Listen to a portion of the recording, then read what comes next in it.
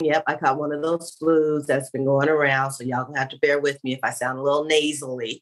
And then the other thing is I wanted to let all my listeners know that this podcast is going back to the same original questions we had at the beginning. It was some, I was just trying to figure things out because some of the passion was shifting. And I realized it had become more about trying to have a conversation than what this podcast was originally intended to be, which was me listening to our brothers. And I also found the questions that I asked at the beginning. While some of the answers, you guys noticed, they did repeat. You started to hear some themes, but that's kind of the point. So with that.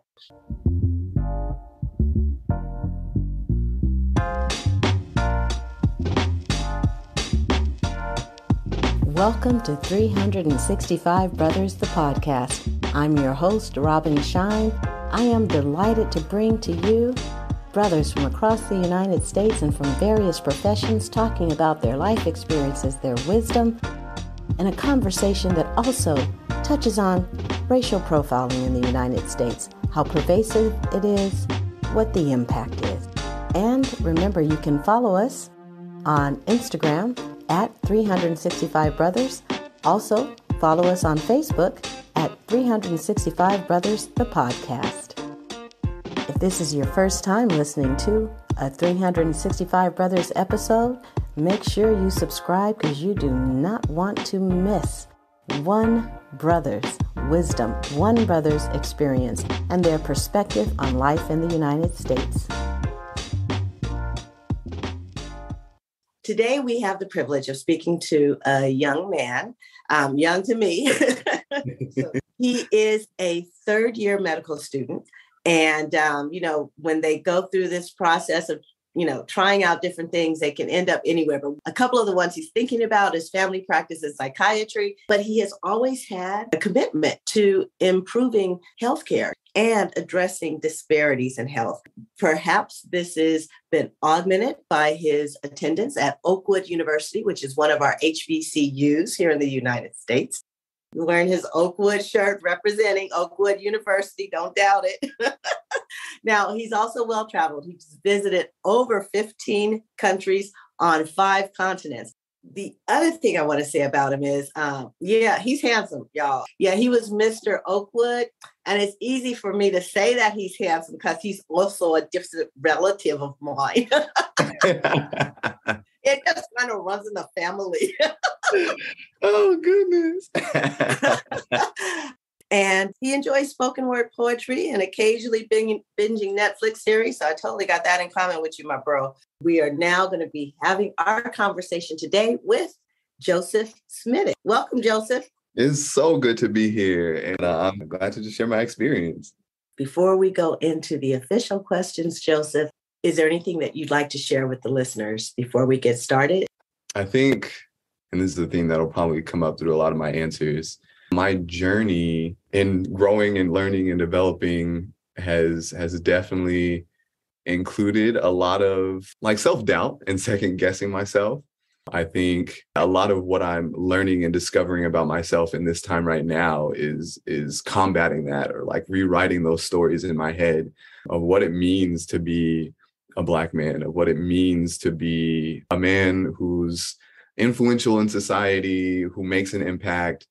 And that's kind of a lot that I'm learning. And I think that's important for a lot of us to understand, and allowing us as Black men to kind of open that dialogue of what that looks like, and share stories, because it really helps.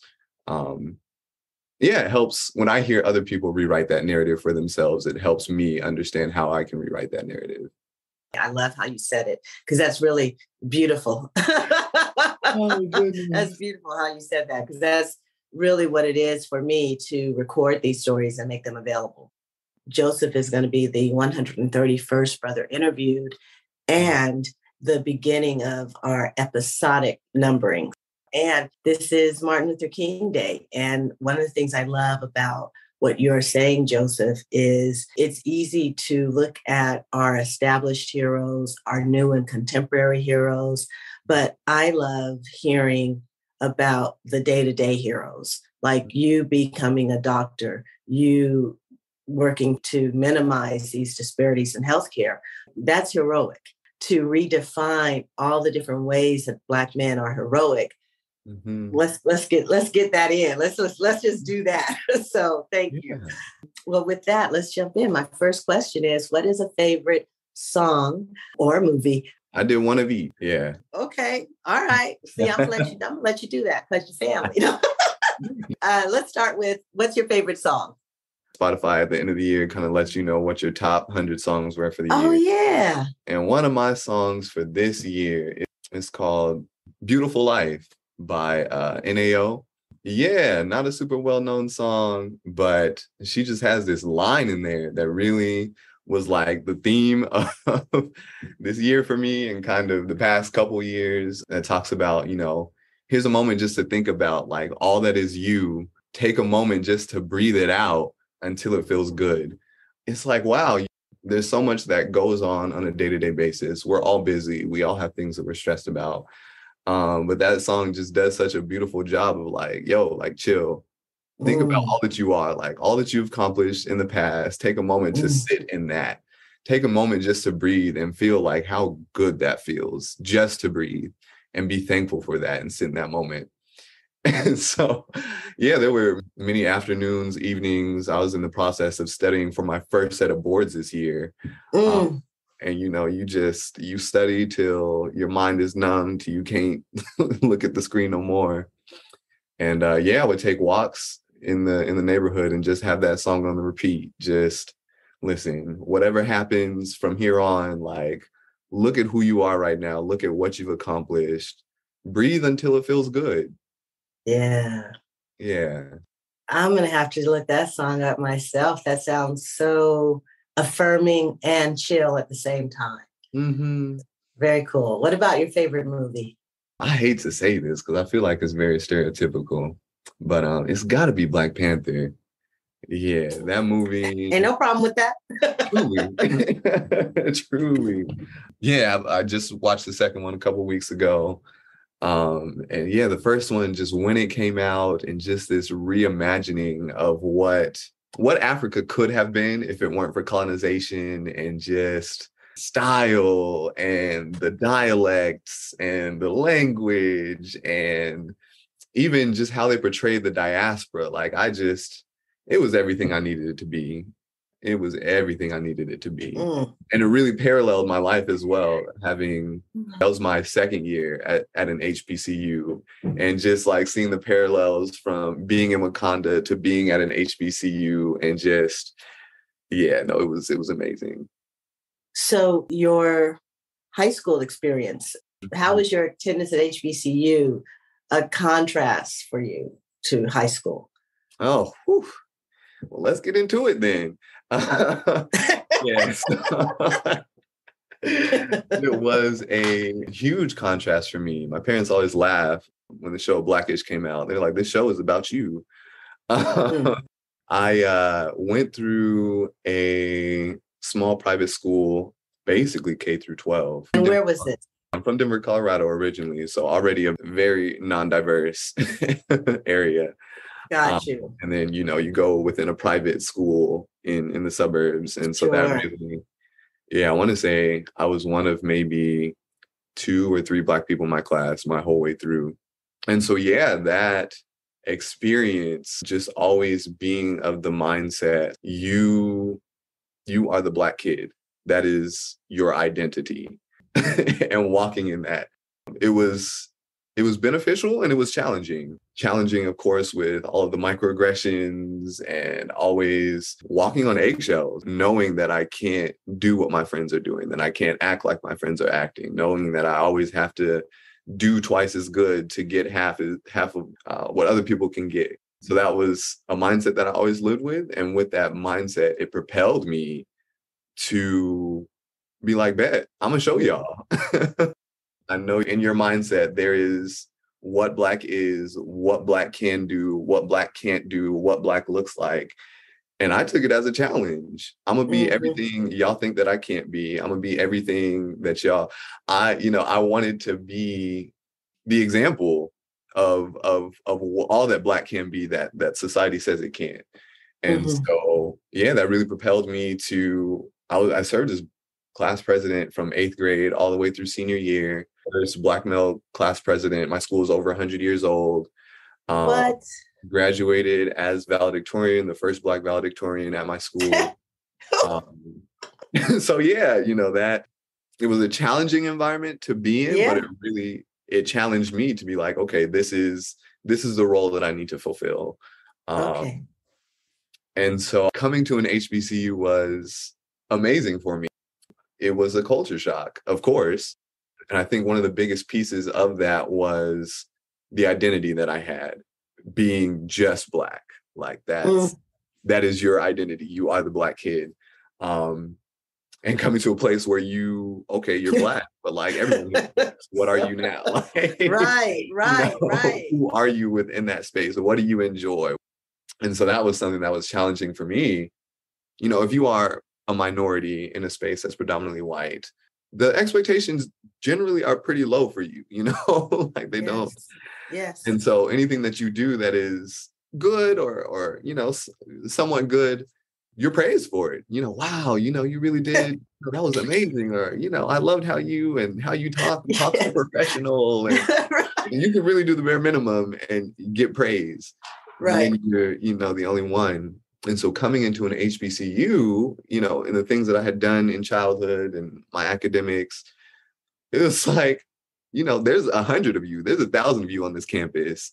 Right. You don't get special props for how you talk or, for being a straight valedictorian even, I'm sure. Yeah, there were 10 of them in my class in biology. Right.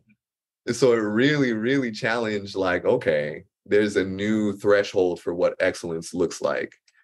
And it was so good for me. It was so good for me. It hurt in the moment because it's like, wow, I'm definitely not all that I thought I was, not everything that everybody back home told me I was. So where do we go now? Where do we go now? But yeah, it was such an enriching experience just to see iron sharpens iron. Iron truly sharpens iron. And you get a ceiling effect kind of when you are the only Black excellence that you see. But just to go and see the music that we're able to create, the way that we speak, the way that we perform, it elevated what I thought was possible to something that I never would have been able to accomplish if I had stayed just in white spaces. There's a mouthful.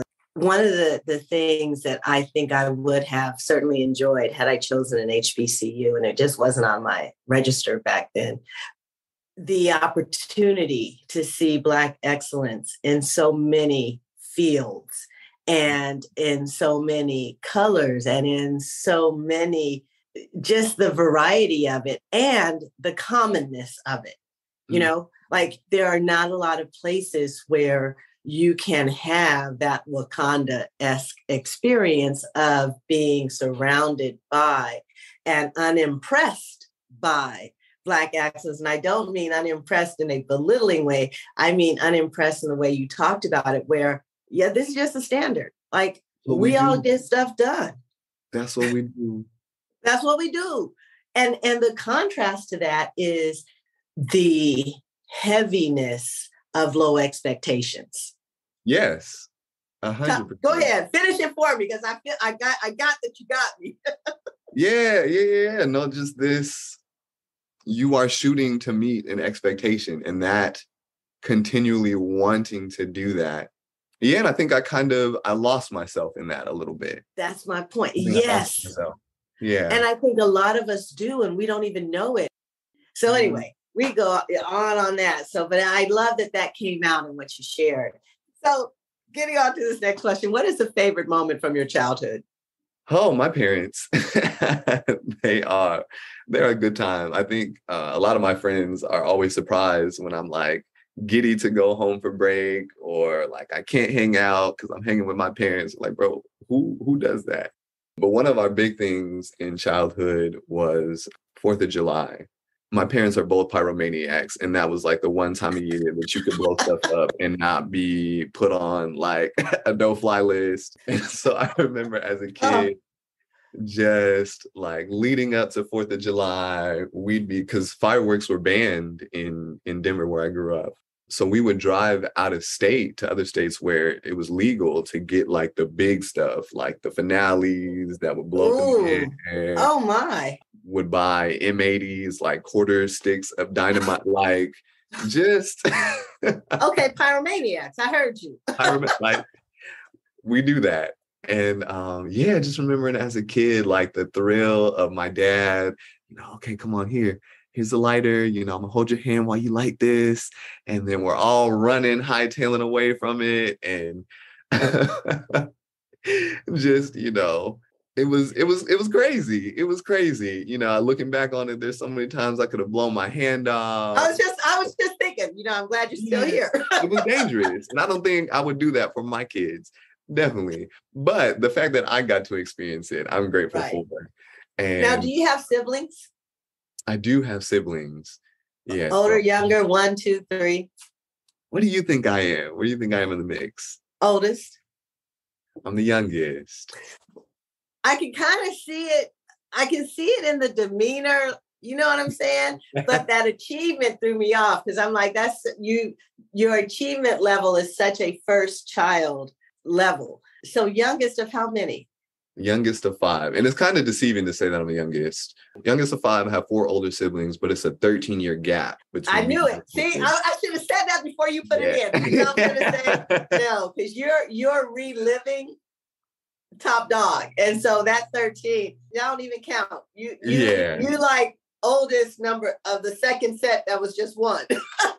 Exactly. Because they started having kids, my siblings, when I was 5. So I'm like the oldest of their kids. Okay. But I was also the only for a little bit. So it's okay. Youngest, but middle, Yeah. And the only reason I asked was because I was getting this vision of a whole group of people. Like it didn't sound like that experience would just be you, your mom, and your dad. Oh, yeah. No, it was my siblings. It was cousins that would come over. It was all the neighbor kids. Oh, wow. It was an event. It was an event. That sounds awesome. Oh, my God. That sounds like fun and dangerous, but a lot of fun. A lot of fun. I wouldn't do it for my kids, but it's an experience that I'm thankful for. That's excellent. Well, let's talk about accomplishments. As I said, your accomplishment level had me taking you to first child, but I asked this question, it's very specific to accomplishments. The first one, the one that means the most to you personally. And then secondly, the one that tends to get the or wow from others. So let's start with that first one.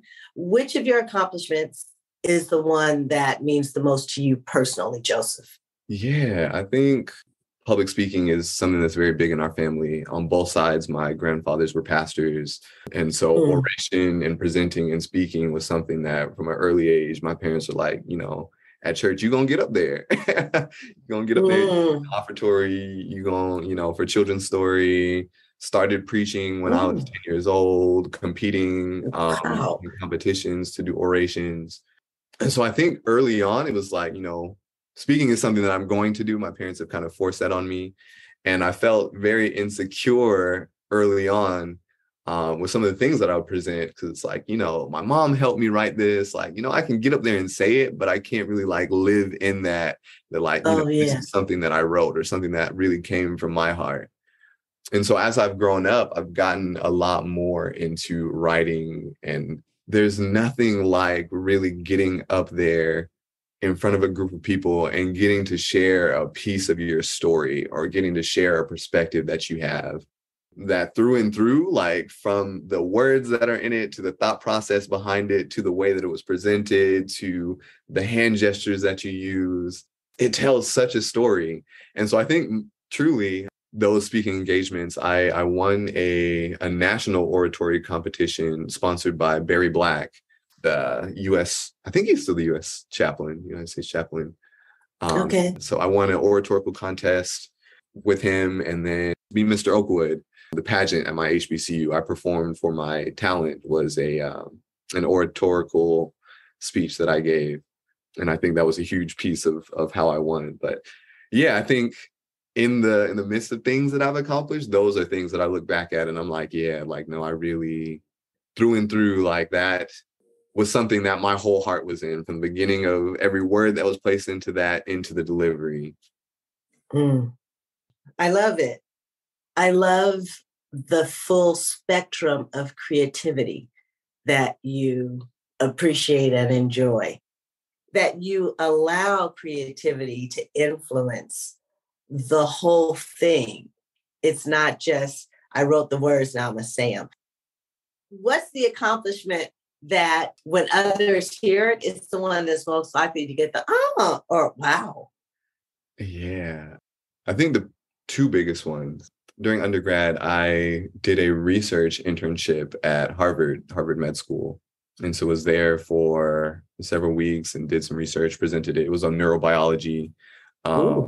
Yes, just the name, like Harvard. People are like, you went to Harvard? Yeah, you're right. Because I'm like, oh my God, neurobiology. Wow. Whoa. It's like, it sounds cool, but that's not, what I actually did there. It's something that was cool. It was a great opportunity. I wouldn't say it's my favorite accomplishment of mine. Right. And then also getting into med school, I was accepted here at Loma Linda, and I got a full ride for med school. And so that is also something that people hear, and it's like, wow, wow. You see, I got a full ride for professional school. For those who don't know, I mean, shoot, we're happy if you get a full ride for undergrad. Getting a full ride post-undergrad for graduate study, it happens. It's not that it doesn't happen, but it only happens to some, and the best, really. And then to get that for medical school, oh no, that's not an everyday thing. That is not an everyday thing. Oh yes. Congratulations. Thank you. Yeah, that's huge, Mr. Oakwood.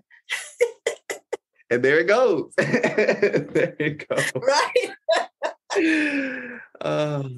That's great. And so I think that's something that I'm more thankful for and humbled about than I am necessarily proud about. Like, I really no, that is a blessing that was bestowed upon me. That's not something that I feel like I earned or that I did more than other people did. Got you. That. I do appreciate the context in which you hold that achievement. It is an achievement, but I also get, anyway, yeah, I hear you. And you're right. That is most undoubtedly a blessing. Because what is that going for now? A med school education, couple $100,000? Yeah. For the whole 4 years, it's over $250,000. Yeah. Y'all hear that? When you go to the doctor, especially any new doctors, I ain't talking about the old ones who were on, 1970s money or 1980s money. They took on $250,000 worth of education, whether they paid for it or was paid for by their parents, or they got a full scholarship. Either way, I'm not saying you got to believe everything your doctor says, because heaven knows I don't. But at least listen. At least listen. It is a commitment. It is truly. And we talk about that often. To be in this space now, third and fourth year is really it's training, but it's almost free labor. And to think that it's almost, it's like worse than free labor because you're paying. Right. And so, I think it's more of a sacrifice than people often like to realize. Yeah. Yeah. And people will tell you, people tell you going in, if you are going into this to make money, there are so many better ways. There are so many quicker ways. There are ways where there's less expectations of you. And so truly, you have to go into this with some level of passion to really withstand and do this well. Now, since I know about your love of oration and your skill, I'm going to ask you about your favorite quote, saying, metaphor, or book. But if it's anything other than a book, I want to hear it delivered. Oh, goodness. Wow. And, I think I might disappoint on this one. I think I might disappoint. I would love to say that I have an artsy quote or metaphor. I think one of the kind of mantras that I live by, or not mantra, it's a verse, Isaiah 55:11, just talking about God, prefaces by saying, your thoughts are not my thoughts. your ways are not my ways. My ways are higher than yours are, just as the sky is above the earth. And he says, for as the rain comes down and the snow from heaven and do not return there, but they water the earth and bring it forth to bud and give seed to the sower and bread to the eater, so shall my word be that goes forth. It shall not return to me void. That, I preface that I often feel so insecure in the space I'm in and question, what am I doing here? Do I belong here? And that was a really big thing on my way to do the research that I did when I was at Harvard. Just like, God, this is a fluke. I don't know how I got here. There's so many people who could do this better than I could, just from my own institution, not to say across the country. Yeah. To hear that his word will not return to him void. What he spoke to happen, that you're going to Harvard, that you're going to med school, that you're in this position where you are, it's not going to return to him void. You may be a knucklehead, you may mess up, you may not be whatever, but whatever he spoke and you being there, whatever it was supposed to do is going to do. And so that was really calming to me, reaffirmed in that, you are who you are and you're in the space that you're in with all that you are, with all your gifts and with all of your challenges. But whatever you're in that space for, it's going to be accomplished. So yeah, that's definitely one of my favorite quotes, verses. And then there's just another short quote that a friend of mine says often she says, at the end of the day, it's the end of the day.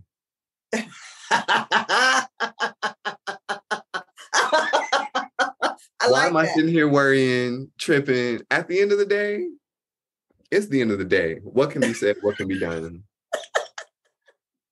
So yeah, I think between those two, I have never heard that one, but I love it. I love it. Whew. Okay.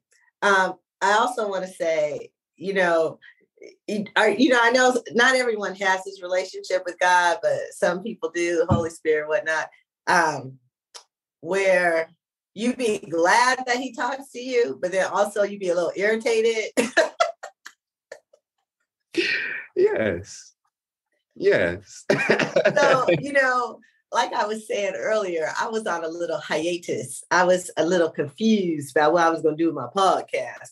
And, God gave this to me to do. And people who've been listening a while know that whole story. I'll save it for another time. But the long and short of it was, when you were talking about that, when you read that quote, then you were talking about that quote, I was like, all right, God, I know. You said 365, and I can take a hiatus for as long as I want, but it's going to be 365 because your word will not return to you, void.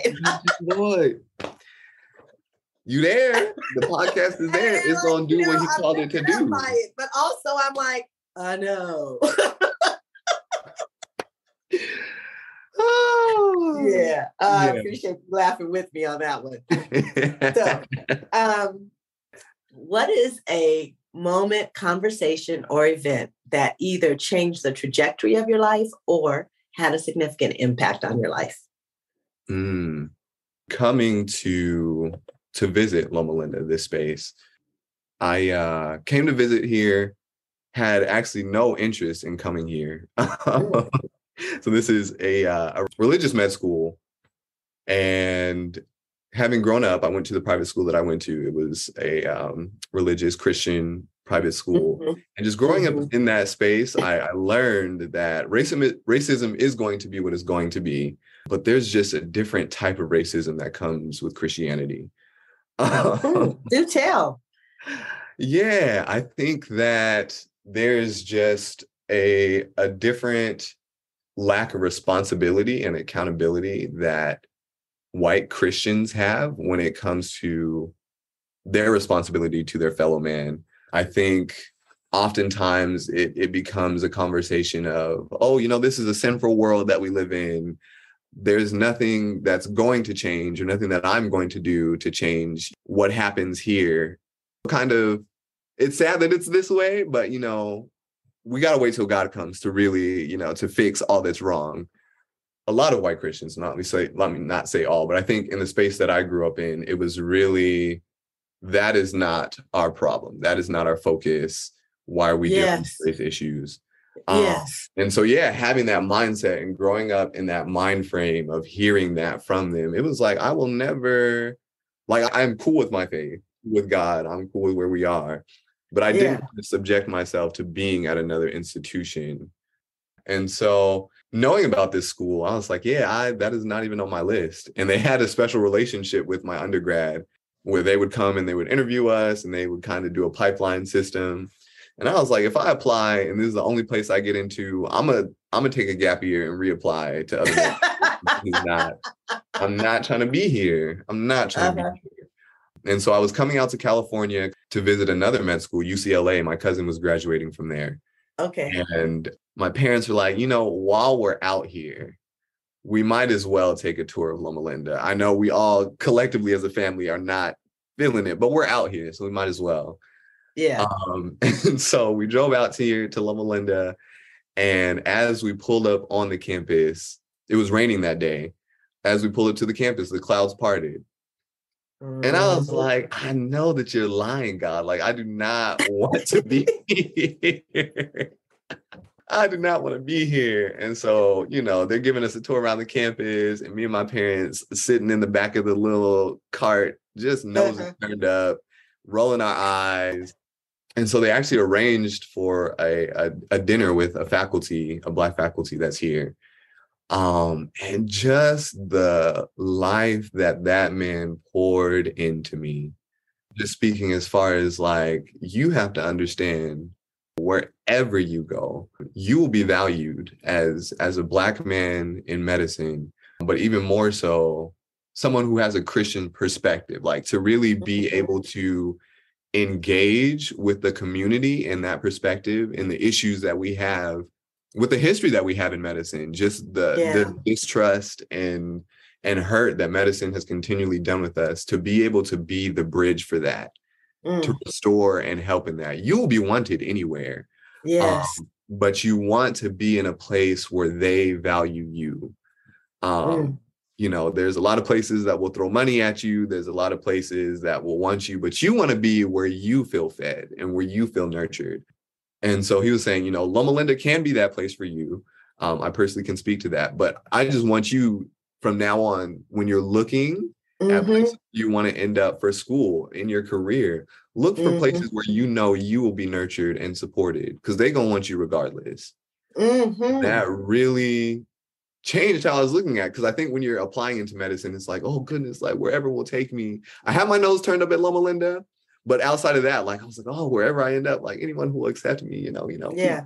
But to really transition that mindset, like I have value in just my lived experience, in the way that I'm able to connect with a community that so desperately needs to be reached. The way that I'm able to do that in a way that my colleagues aren't able to, there's so much value in that. And once you realize that value, you go to places that will support you in that, will treat you right and not take your gifts for granted. And that was just a huge shift in mindset for me. Sounds like it was both the event of going to Loma Linda, but also what I'm really hearing in particular is the conversation with this professor, like the combination of the two, right?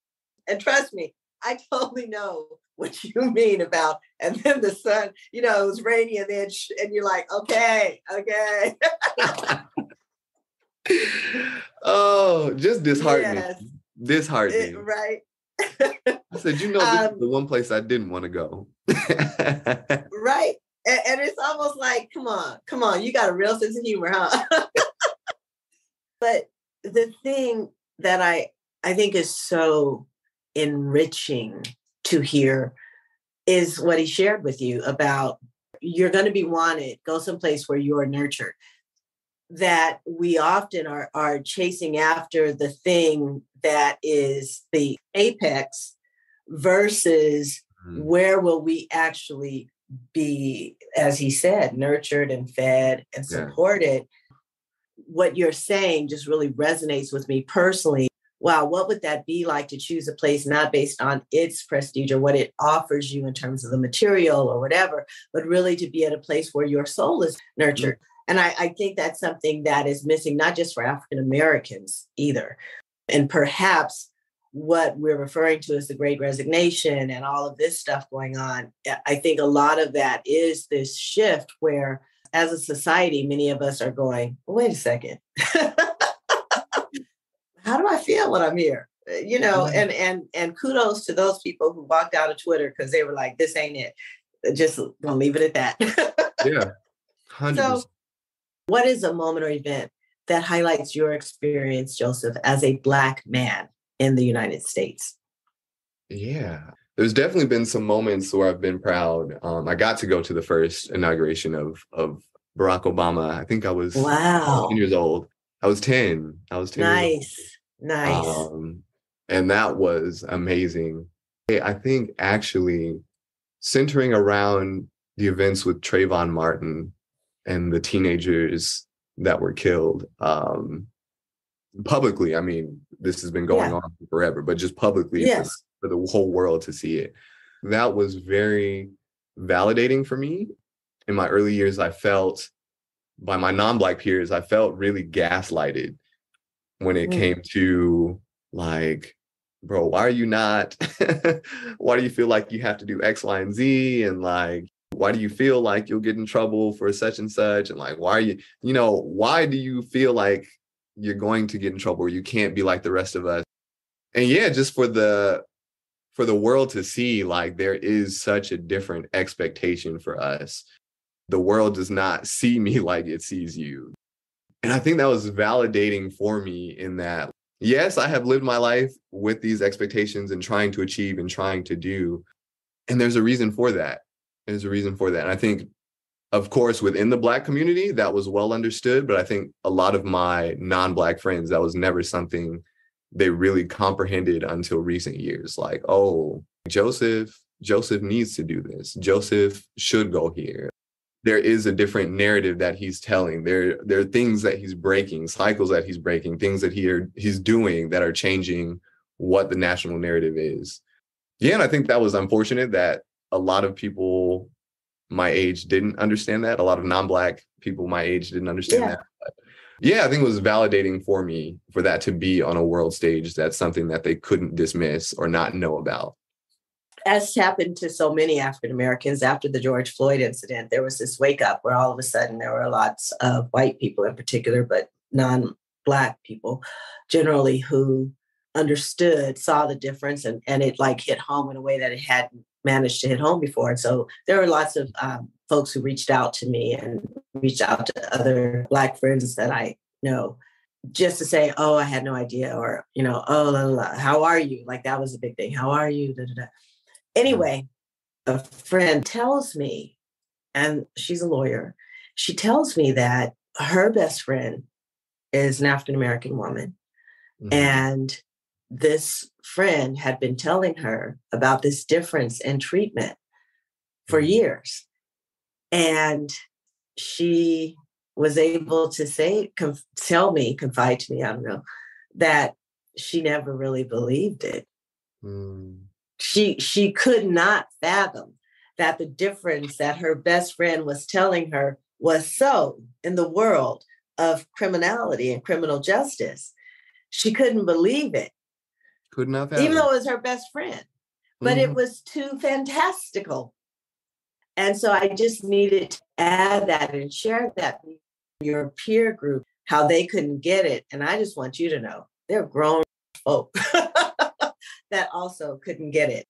So I appreciate that as a moment that highlights your experience as a Black man. And it might sound a little odd to someone to say that the loss of life in such tragic ways was somehow an affirmation, but it is, in the sense that it gave other people insight, and that insight is affirming.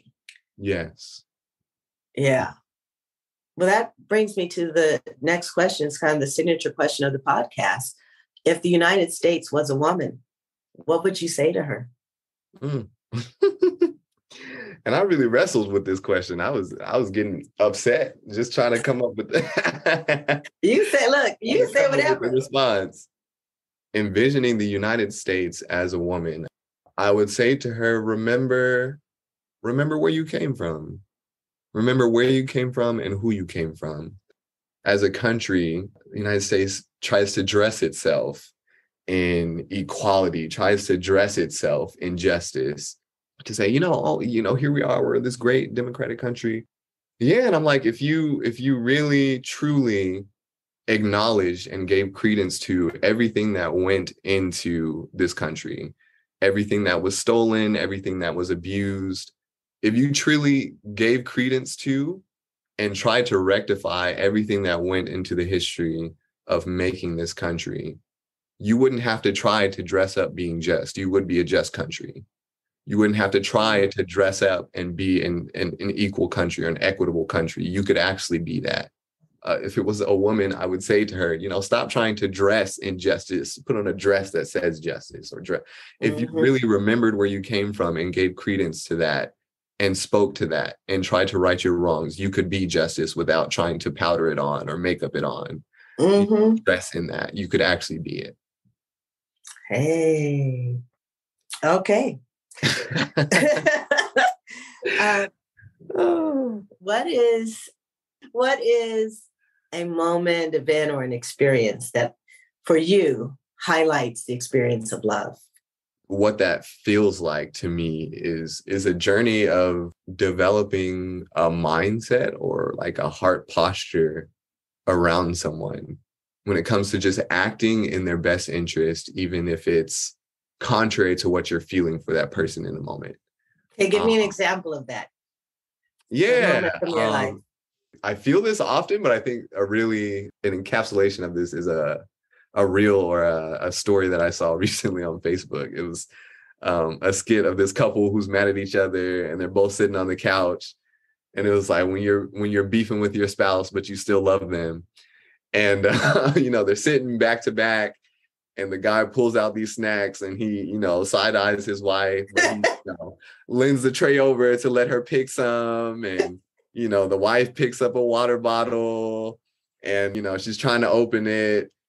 And the husband reaches over and he like opens it for her and she passes the water back so he can have a sip. And it's like, you could tell that they're very upset with each other, but they're still meeting each other's needs. They still have a heart posture where it's like, I'm mad at you, but I'm still going to act in your best interest. And I think that is love to me, especially in those deepest relationships and really long time friendships and parent to child and intimate relationships. That is love. And I think getting to a space where you're aware of that, where you know somebody so well that they don't have to tell you what they need. You know that about them. They don't have to tell you what their potential is or what the future looks like for them. You can foresee that for them. And you're going to act in the interest of what they need and act in the interest of where they're going in the future without them having to ask you or tell you. That's very clear. Yep. I was just in a tiff with this person I'm about to meet with. We had a major tiff.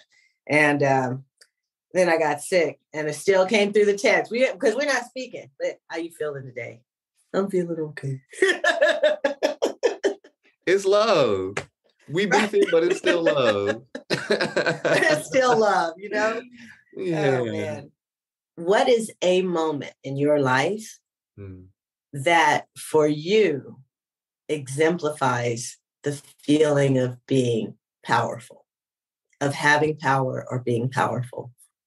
I think that's come in a lot of different ways. Yeah, I think in this space where I am now, it's been a lot of realizing that there's power in speaking from the perspective that you have. Yeah, kind of going along with this thing that I've been learning about spoken word and presenting. There's power in kind of what you say and how you say it, but there's also power in who it comes from.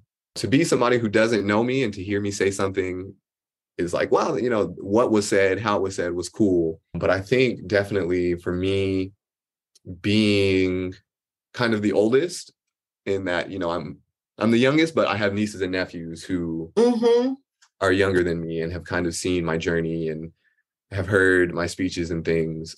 It's had a much bigger impact on them than I thought it would. How so? Yeah, just hearing them like quote things that I've said in some of my speeches to me, or yeah, just not realizing how big of an impact you have on somebody who's watching, and not knowing that people are even watching you like that.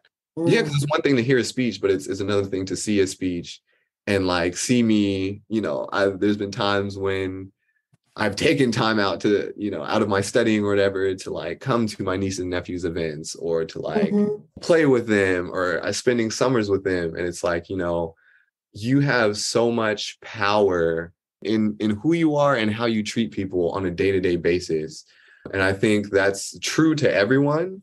And I think as a Black man, that really puts you in a unique space when there is such a need, such a hunger for Black role models, Black male role models. And yeah, to realize what a great power you have on people who are coming up after you that you don't realize. And that's something that is, it's like, in these things that I'm doing, like I want to be great in the health field. I want to be able to deal with health disparities. And that is something that I will do in the process of working to do. I want to be a great orator. That's something I'm actively working on. But just to realize in your everyday life and how you treat people and what you're going to achieve and how you share that with the younger generation, that is power, that is influence, that is something you live in. It's not an instantaneous thing that you do. It's an everyday thing that you live in and grow in and share and teach. And that is power. Yeah. And there's no necessarily pay title or degree that comes with that. That is an influence that you have every day and is powerful. I love that because it's so simple. I'm going to cliche it, but let your light shine. That's it. That it's like you shine no matter what you do. So what kind of light are you putting out there? And that is our power, that we're making a difference every interaction we have. And whether we're aware of the difference that we're making and the impact that we're having on people, rest assured there's an impact you're having. Yeah. And to own that as power, we don't often hear those equated. We hear it as an opportunity. We hear it as compassion. We hear it as kindness. We hear it as empowering. But to hear it as take off the M and the ing and just to hear it as power, that is, we don't go through our day. I don't go through my day going, I'm just being powerful. I'm just, I'm talking to this person and this is my power. I've just made that person's day and this is my power. And I love the context in which you said that. So thank you. The last one I ask, and I always ask this is, Joseph, what did you get for yourself out of participating in this conversation? Whew. Yeah, no, this was feeling valued. Yeah, I think oftentimes in the spaces that I'm in, getting to present and speak, I get to speak from a polished place of like, this is what I'm going to say, boo, boo, boo, boo, boo. And you don't get you don't get to hear a lot of me, a lot of my story, a lot of where I'm coming from when I say this. And I think even just to get to preface this, like, that I am someone who struggles a lot with like self-doubt and questioning and wondering. I think to be able to speak to my experience and speak through my story and speak through my accomplishments, these are the things that I've accomplished, but like, every step of the way I've questioned and wondered, like, do I belong in this? Am I able to do this? And to be able to speak in that and let both of those things exist. This is what I've done. This is how I felt. And this is kind of how it's led to my story.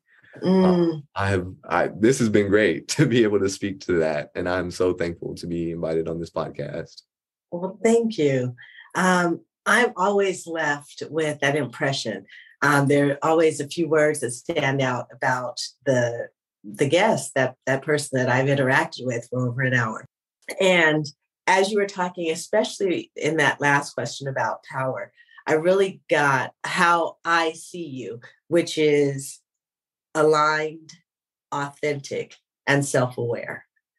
And it's so funny because I had those words in my mind before you answered the question about what did you get, and it's what you said that you got was exactly that, because you're having your authentic experience and you're being authentic about the self-doubt and the questioning and the feeling like you were gaslighted at times as a young person, whatever their intention. You're just authentic. You're just very unfiltered, not because of your skill with oration and just who you are and what you've accomplished in life. You're not babbling, but it's, you know what I'm saying? Like sometimes people think if you're authentic, then it's got to sound kind of raw or something like that. And it's like, no, there's nothing raw in your speaking, but it is so from the heart. And so you have yourself be fully available. And one reason for that is because you possess a great deal of self-awareness. And that level of self-awareness, oh my gosh, if you could just bottle that up and pass it around, because it's something that a lot of people haven't had time or taken the time to really get to know their own experience. And to take the time to know and own your own experience, that too is a gift that you give to others. Just that that that's a thing that can be. And I'm still in process. 100%. Right? And you will be until that last breath. And may that last breath be decades and decades and decades away. Thank you for listening to 365 Brothers. I certainly hope you enjoyed the episode. I encourage you to subscribe. Please leave a review. I want to know what you think. Also, if you know someone who would be a fantastic guest for 365 Brothers, please direct them to our website, 365brothers.com. You'll also find all the episodes there, 365brothers.com. And your support is welcome. And remember, to listen is to love. Please direct them to our website, 365brothers.com. You'll also find all the episodes there, 365brothers.com. And your support is welcome. And remember, to listen is to love.